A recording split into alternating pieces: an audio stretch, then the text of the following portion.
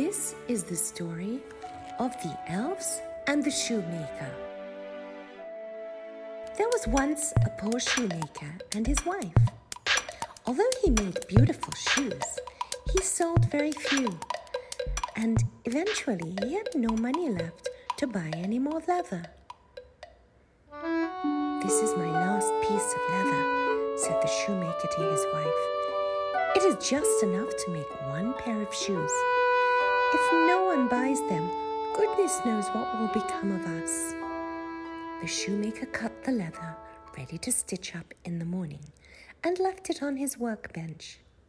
Then, with a sigh, he went upstairs to bed.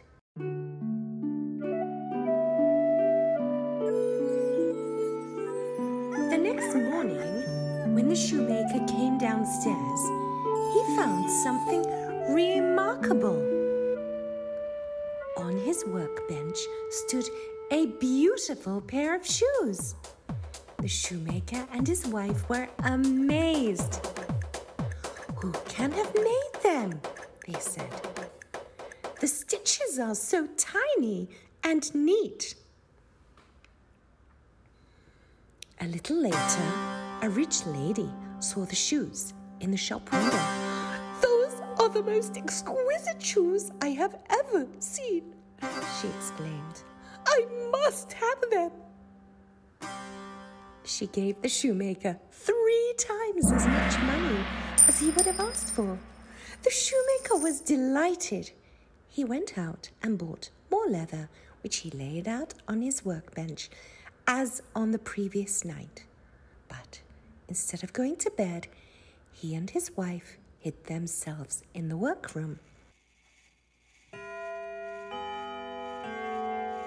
As the town clock struck midnight, the shop door opened, and in came 2 little elves dressed in rags. They climbed up onto the bench and immediately set to work on the new leather. They stitched and they sewed and they hammered all night long. By sunrise, they had made 7 new pairs of beautiful shoes. Then they slipped quietly away. The following morning, the shoemaker put the shoes in the shop window, and by the end of the day, he had sold all of them.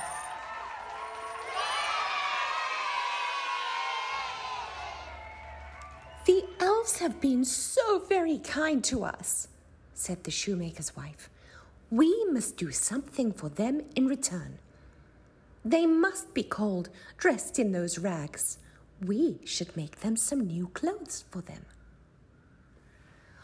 "Oh, good idea," agreed the shoemaker, and he and his wife sat down to work. Well, they made hats and shirts, waistcoats and trousers, and tiny little shoes. That night, they left the clothes on the bench in the workroom and hid themselves again. At midnight, the elves appeared. When they saw the new clothes, they were very happy. They put them on at once. Well, the elves continued to help the shoemaker and his wife, who were never poor again. The shoemaker's boots and shoes became famous throughout the land.